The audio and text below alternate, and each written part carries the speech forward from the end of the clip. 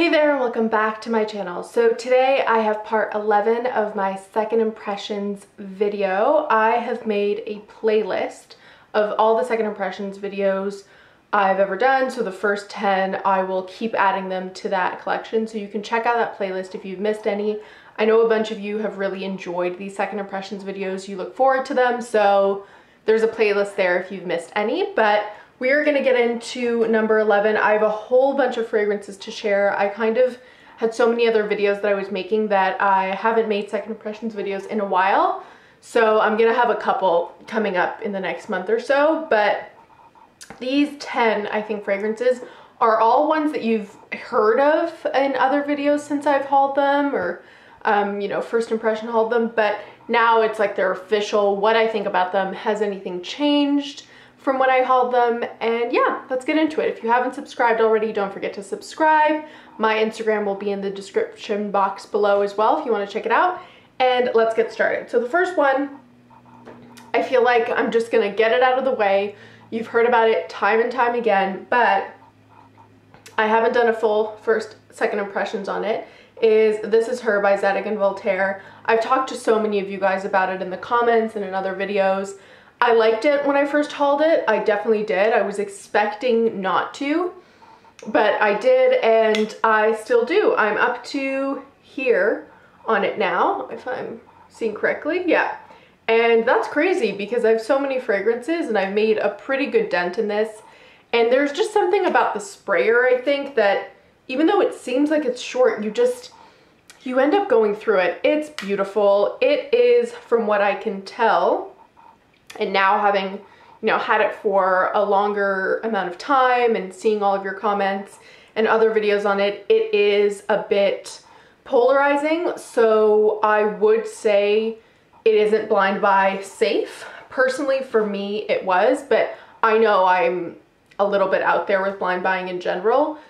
It isn't blind buy safe because there are definitely people who are sensitive to the notes in this, or that get a metalliciness, or that are just really put off by it. For me, it's so creamy, so delicious, so just inexplainably beautiful that I don't really ever want to be without this. And I can see myself going through it because I'm already going through it so quickly. I love the bottle as well. I think I mentioned it in my haul video. That hasn't changed either. The bottle is very, I don't know, aesthetically pleasing for me, and I love this side that isn't smooth. I love the smooth side. I really love everything about it, and I'm really happy to have picked up 100 ml. I don't always feel that way as I'm blind buying and shopping, especially with a collection of my size, but for this one, I'm super happy. The next one, again, I've talked about a lot, won't spend a lot of time on, Virgin Island Water by Creed. I bought this after I had tried a decant from Royalty Scents, which I love Royalty Scents, and it just convinced me that this was full bottle worthy. I have been spraying it off of the bottle, which I just tell myself, you know, try to get through the decant first. Why are you cracking into it? But sometimes I will spray off this, sometimes I'll use the decant, and yeah, I really do love it. It's kind of out of season technically now, but even in September I was using this a whole bunch on the hotter days, and I can see myself on the days where I'm just in the mood for more of a summery scent going back to this. But yeah, love it. Loved it from first impression to first buying the bottle, and I still love it now. Then we have Amber Oud Rouge by Haramain. I talked about this in a couple videos too, honestly. And this is one of those dupe fragrances for Baccarat Rouge 540. I'm gonna save, I think, my full review and talk about all the kind of dupes that I've tried and my discussion for a video I will do. It's gonna be going on my channel on October 30th. So keep your eyes open for that. I know some people are just completely over it, and I totally get that.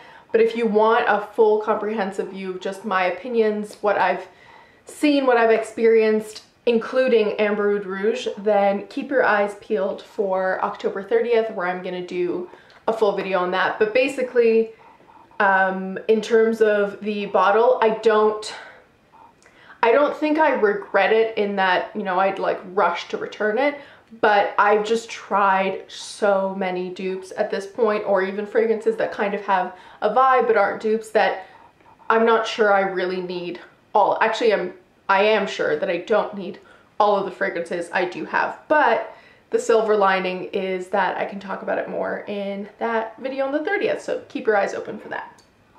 Then the next one I just love, and I was actually just wearing it yesterday again. This is Valentina Poudre by Valentino.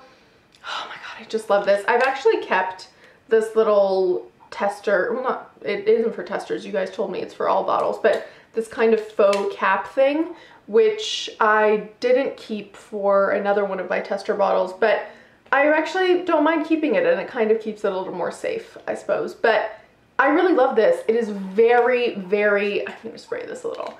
It's very makeup powdery, vintage makeup powder, and I absolutely adore it. I think it's really, really beautiful. A lot of people had recommended this to me for kind of years, actually, even before I had my YouTube channel, because they knew I was into, you know, powdery fragrances, and it was one of those ones that I just kept putting off and would try more obscure powdery fragrances and not this one, and I'm glad I gave in, because that was insanity. It is beautiful and really, really nice.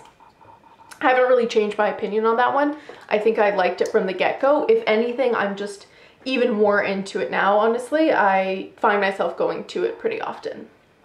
The next one, and I do not hear enough people talking, or I haven't heard anyone else talk about this on YouTube, but if there are, then there's not enough hype around this. This is Megaflower Eau de Parfum Dry Waters by Hermetica, and this is actually a natural perfume, and it is kind of oily as well. It's not a perfume oil, but when you spray it and you kind of rub it into your skin, it isn't just alcohol-y, because it's alcohol free. And so it has like a slight oil to it, maybe just like the slightest, not even a sheen, but you can rub it into your arm or wherever you're spraying it rather than, you know, a full spray. And I have really, really come to like this. I will say, because when I was hauling it, I kind of felt that it had Armani Code Cashmere vibes, and it does. They don't smell similar in that you could, you know, smell one and be like, oh, perfect dupe, it's done. This is exactly that. It's definitely not, but if you like Armani Code Cashmere, Armani Code Satin, even I guess to a certain extent original Armani Code, it's got an element of that to it, and I just kind of get in the mood of wearing this one. I've been wearing it a lot to bed, actually, because it's alcohol free, and I feel like it, I don't know, it's a little bit more soothing, I suppose, but it isn't one that just dissipates either. I really have not heard a lot of talk around Hermetica, but I just had seen a bunch of their fragrances go on sale on Fragrance Buy a while ago, and I decided to pick up Megaflower based on the notes, and I have not regretted it so far. I've really, really gotten into it, and in terms of bottle stuff, I don't really have any bottles that are this kind of deep forest green, I think, so it's really nice, and the cap is really heavy. It's really, really well made, so check out their website. They're pretty cool, and yeah, I definitely recommend it. I mean, definitely have a feel to see if you like those kinds of fragrances, because if you don't like Armani Code Cashmere type fragrances, you won't like this, but they're not, you know, essentially a dupe of one or the other, so definitely recommend. So then we move on to one I won't spend a lot of time on. I've talked about it a bunch. Iris Prima by Penhaligons. It's kind of a perfect fall, winter iris. It's got suede, which I've really, really gotten into, and I'm just really enjoying it. I feel like this is also the perfect amount for me, 50 ml, because I will easily wear this without feeling like, I don't know, I've got way too much to get through, but it's beautiful. Totally, totally beautiful. I have not been let down by Penhaligons so far, so love that. On the other hand, a fragrance that did, I don't want to say let me down, but I just really have not been wearing at all is Blanc Violette by Histoire de Parfum, and this I'd gotten the tester bottle, so the notes are on the side, And based on the notes, you guys, this was like quintessential me because it was violet in every stage. It was violet, bergamot, iris. In the heart, violet, ylang ylang, and anise. And then in the base, violet, sandalwood, vanilla, musk, and rice powder. Stunning, right? You would think totally up my alley, and I'd never tried anything from Histoire de Parfum, so I was already intrigued. This was a tester bottle, so it was even more sale, and it has like all the notes here on French. Obviously I translated them, but I just thought it'd be perfect. And honestly, I'll have to spray it a little to remind myself. It's not bad. It's just, it's a little bit dated, and usually that doesn't, you know, deter me. I've definitely liked dated fragrances or vintagey, but it's dated in like a, it smells a little too floral, and that is something I really never say because I also love floral fragrances, but it has like this, I don't know, this kind of like green airiness where it smells like violet and ylang ylang and anise and what have you, but it smells very floral and airiness of it. It doesn't, I don't get any rice powder. I know it's in the base, but even in the base, it just kind of smells like those florals if there was like a bunch of dew, if they were super kind of wet, I suppose, and there's no real freshness from the bergamot. It doesn't cut through that. There's definitely no powderiness from the flowers or from, I don't get any rice powder, which I love that note when it really shows up in other fragrances.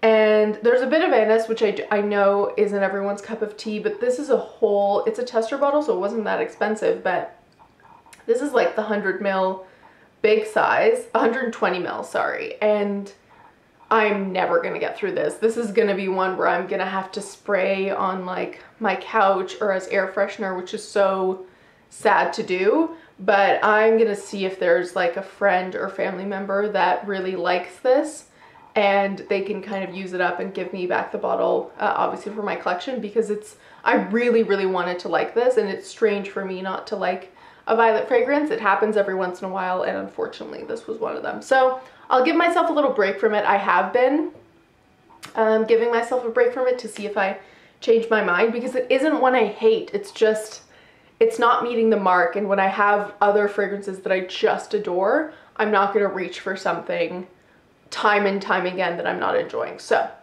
that was a bit disappointing. Then one that kind of flipped the other way for me. In my first impressions, I was like, kind of not at all feeling it. And then I thought maybe it's a little better. And now I really like, this is Adam Levine. I think it's just women, for women. And I still hate the bottle. I've said it before, I'll say it again. Absolutely hate the bottle, but it has, and not really in the air, but once you get it on your skin, not at the start, but a little bit into it, maybe even like 2, 3, definitely if you give it even more minutes, like 5 minutes, it warms up. It has a touch of True Lust to it, in that True Lust can be, like it warms up and it gets like a animalic powder. This has, yeah, I mean, I definitely prefer True Lust to Adam Levine's for her, but there is an element to this when I get that, like it's already starting to happen, but definitely a couple minutes in, oh my god, it completely changed the game for me, and I really did like it. Again, I never look up what the perfume is, but you guys told me that it's kind of a dupe for one of the Tom Fords, and Adam Levine was into that, so whatever, that's kind of where he drew inspiration from. I don't know which one that is, and I don't remember if I'd smelled it. I'm not huge into Tom Ford yet anyways, but I really did like this, and I'll definitely be wearing it. And it's kind of, as you guys know, if you've been watching, True Lust is one of my ride or die top 3s. So anything that kind of has like an element to that to it, totally love, and I'm really into. So that's great. Now flipping back again to one that was, again, I don't hate, but it was disappointing, and I kind of prepared myself for this, so it was less disappointing than Blanc Violette. This is My Burberry from Burberry, and I just heard so much hype around this and My Burberry Black. And I kept seeing it and I thought, no, no, no. And then I saw it at Marshall's one day and I just bit the bullet. And again, I don't hate it, but it's not anything especially surprising or, I don't know, out of the box. And maybe it's just because expectations were too high, but it's a floral, it's kind of green, which that's the part that kind of puts me off, but it's not bad. Like, it's definitely a really pretty scent. I would say it's kind of like great. I mean, wear whatever you want at any age, but this just evokes for me like a 30, flirty, and thriving kind of fragrance age range. It's fun and it's not too serious or trying to be anything spectacular, but at the same time, it's not anything particularly spectacular. And I'll wear it, like I'll definitely wear it from time to time, but from what I'd heard and the hype being what it was, for me, it's just kind of middle of the road type fragrance. So yeah, maybe when I'm trying to find someone in my family that likes this, they'll like this as well, because I actually do like the bottle. It's not bad. The cap's kind of cheap, but the bottle's nice, and I will like them a lot more if someone else uses like 80% of it, and then I just have the end to kind of enjoy and keep the bottle. Then the last one is actually Cashmere Aura, I think it's what it's called. Yeah, Cashmere Aura by Donna Karan. Bottle-wise, I just have to say, this will drive me insane. I don't like to get nitpicky with bottles, and I really don't, but if you're not gonna click into place, it's just insanity, because you can't pick it up by the cap comfortably, because you always feel like it's gonna fall off. But if you have a collection where, you know, your fragrances behind one another, like I do, that's infuriating. You can't reach down here, and the cap is so truly light as a feather plastic. So that aside, fragrance wise, I will spray. I'm kind of running out of room here. Right here, I've definitely worn this. It's very clean, kind of laundry-like, a little, you know, like white musk, powdery. Even for me, that I'm so into those kinds of fragrances, this is nice, but it's not really breaking any boundaries. I have worn it. I'm gonna try to layer it with some things and then make it more interesting for myself. Even, maybe I'll try to layer these two together, because that might be interesting. Yeah, I like it. I wouldn't absolutely say recommend that you have to rush out and get it, but from what I remember ages ago smelling the absolute original, I feel like this is a little bit easier to wear, but now I'm kind of probably forgetting what the OG smells like. Bottle-wise, not a fan, but scent-wise, if you're into kind of white musk, clean scents, then it's not a bad one. It's actually not a bad one. So yeah, that was my second impressions video. I hope you guys enjoyed. As always, don't forget to like, comment, and subscribe. Let me know which one of these you're interested in, which one of these you want to try or you have tried. And as always, I'll see you next time. Bye.